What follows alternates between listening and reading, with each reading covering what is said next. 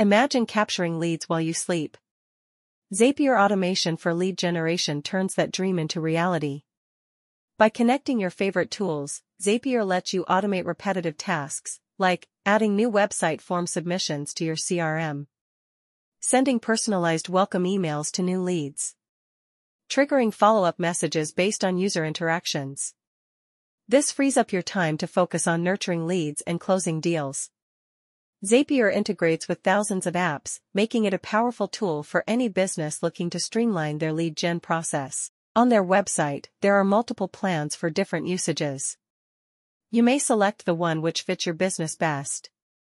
For the beginners, there is also free plan. After you log on your account, click the plus button to create a new table.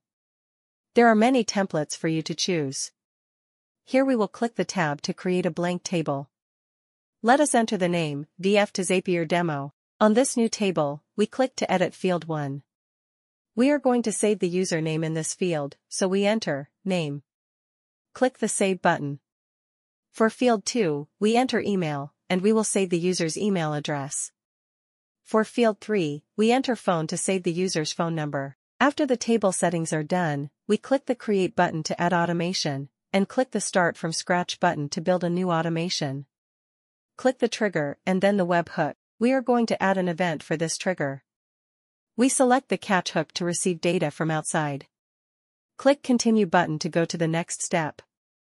We do not need a child key, and click Continue. We see the webhook URL, which we will use to pass the lead data. Click to make a copy for later use. Next, let us go to Voiceflow Canvas. Here shows a simple lead generation chatbot. In the first text block, we ask the user, "Would you like to leave contact information so we will get back to you soon?" We have 2 buttons for the user to click, yes and no. If yes, we ask the user's name, and use a capture block to save the user's reply to the variable name. Next, we ask the user's email address and save it to the variable email. We then ask the user's phone number and save it in the variable. We use an API block to send the data to Zapier. The API status is post, and we input the webhook URL. In the body section, we select from data. We enter the key value pairs of name, email, and phone number. Let us test the API by clicking the Send Request button. We populate the parameters, and click the Generate button. We see the 200 OK status, which means the API call has succeeded. Let us go to Zapier. We see the data have been passed to Zapier with the name, email, and phone number. We click the Continue button, and select the tables to save the data to our table. Let us choose an event to update record. For table ID, we select our table, and we select the record ID to be updated with the data. We insert the data name with corresponding variable, and same for email and phone number. Now we click the Test Step button, and we can see the new data have been added. If we go to our table, we see the data in the record. On the Voiceflow canvas, we add a text block, and enter, "Thank you" with a variable name, which saves the user's name, and we will contact you soon. Have a good day. Let us run a test. Click the Yes button. And enter the name, email address, and phone number. Finally, the bot says, "Thank you, Mike." Let us check our table. But the record has not been updated. It seems like I have forgotten to publish the Zap.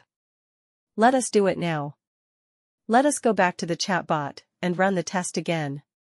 Let us check the table, and we can see the record has been updated with the new data. This is perfect when a user updates his email address or phone number, and we can update this specific record to save the user's new email address or phone number.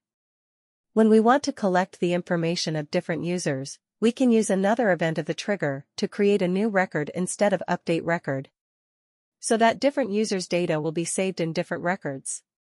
Let us see how. Click the pencil icon to edit the event. In the event drop-down list, we choose the Create Record to save different users' data in different records.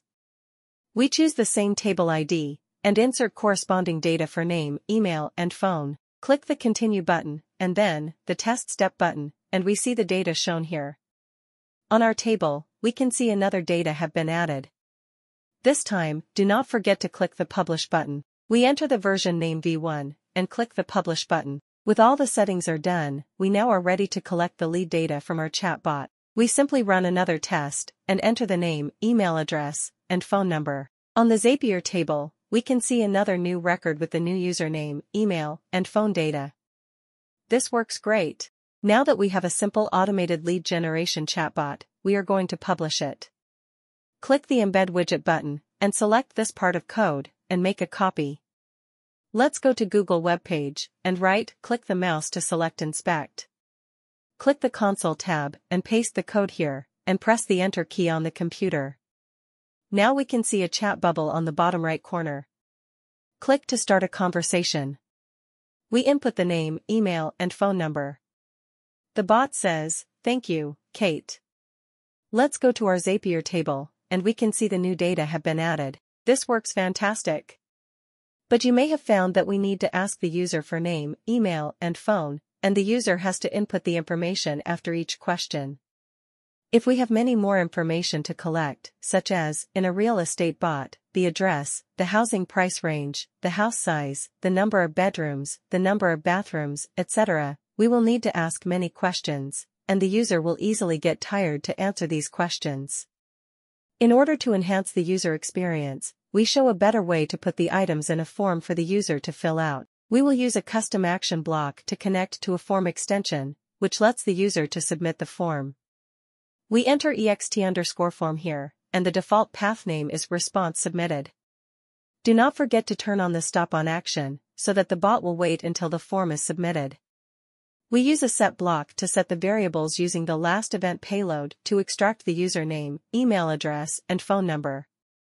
We connect the set block with the API block, and the yes button with the custom action block. Now, the logic goes from the custom block and set block to the API block and the last text block. Lastly, we publish the chatbot. We start a new conversation. We can see a form for the user to fill out. Let us fill out the form with the name, email, and phone, and submit it. The bot says, "Thank you, Andrew." This gives much better user experience, and the user does not need to answer many tedious questions one by one. On the Zapier table, we can see that the new data have been successfully added. If you are interested in learning how to add the form extension, please leave a comment below with a plus sign, so that I will see how many people are interested. If there are enough people, I will consider making a video to show how to do it. In summary, we have shown you how to connect a Voiceflow chatbot with a Zapier table to automate lead generation. Hope you feel this video helpful. If you like this video, please subscribe and give a thumbs up. If you have any comments and suggestions, please let us know. Thank you for your support.